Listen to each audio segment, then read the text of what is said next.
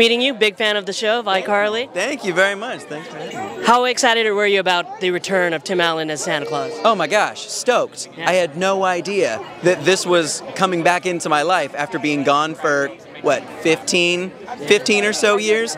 We were just talking about this as we were on the way down. The last time was 2006. That was before iCarly even started. Yeah. To be able to say, not only are you going to see this magical Tim Allen experience ride again, but also be able to be at the premieres, that's something. It's Amazing, that's amazing.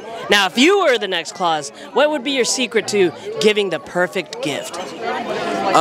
Well, Santa seems to be this kind of all-knowing, circumspective being, so it seems like he's just got the inside track on people's minds, you know? So, obviously, I think just having a very, very intense intelligence-gathering elf cadre who goes after the people who are too scared to write the letters, but maybe who, like, invade their homes and pull information to be able to figure out what it is that they truly want. Just kind of like a big brother, but for presents.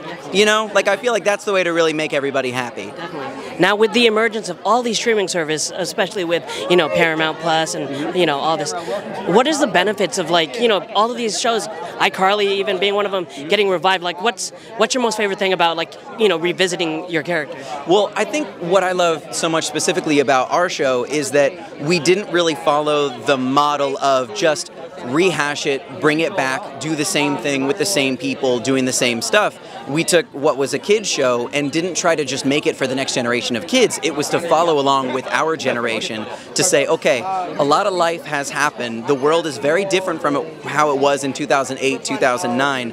What are these characters experiencing as adults without having to go through the filter of kids' TV? You know, what are they really experiencing now? Which is something that people haven't really gotten a chance to do for the most part with old kind of beloved kids' TV shows. So being able to take a very realistic look at what these characters are like and how they've realistically changed as we have in real life is a cool thing that I don't think we expected to be able to have the chance to do. So it's been pretty fun. Every week is an adventure. Man, that was the perfect answer. Honestly, the perfect answer. Thank you so much for your time. I hope you enjoyed the film. Thank you.